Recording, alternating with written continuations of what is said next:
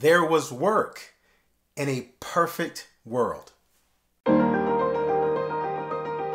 Grace and peace, everybody. Welcome to Sabbath School Study Group. My name is Chris Bailey, and we're starting a new 5-part series, the idea of planning for success in this overarching theme of stewardship and how to handle God's blessing.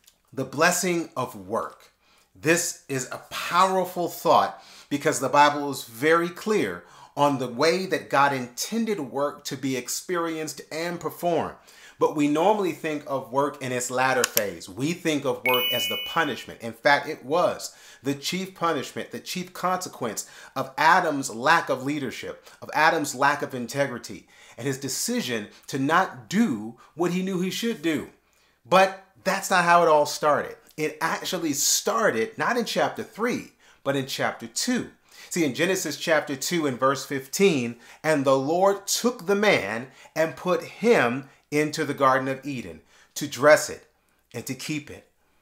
This was so powerful as the gift that God has given to Adam, because in actuality, it was in the course of his work that Adam was able to realize his need for woman.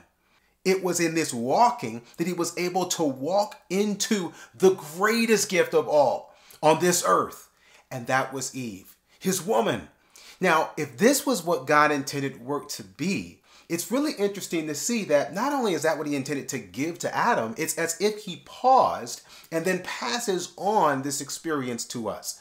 See, in Genesis chapter 2, and in verse number 2, it says that on the seventh day, God ended his work which he had made, and he rested on the seventh day from all his work which he had made.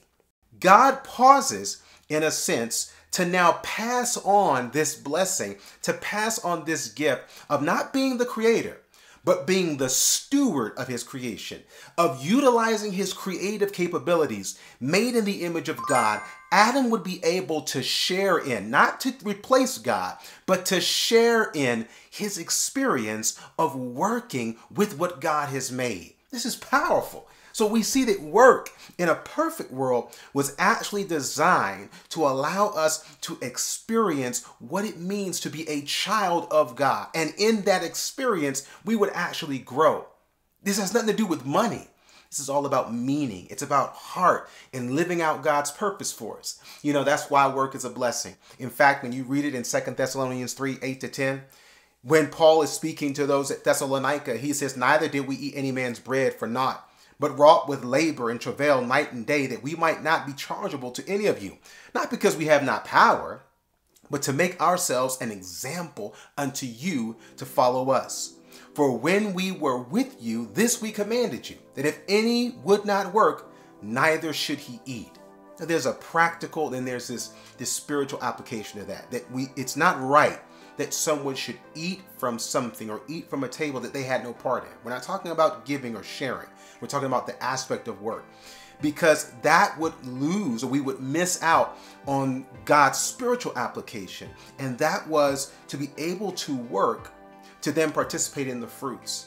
If we don't have this experience of working, we are actually missing out.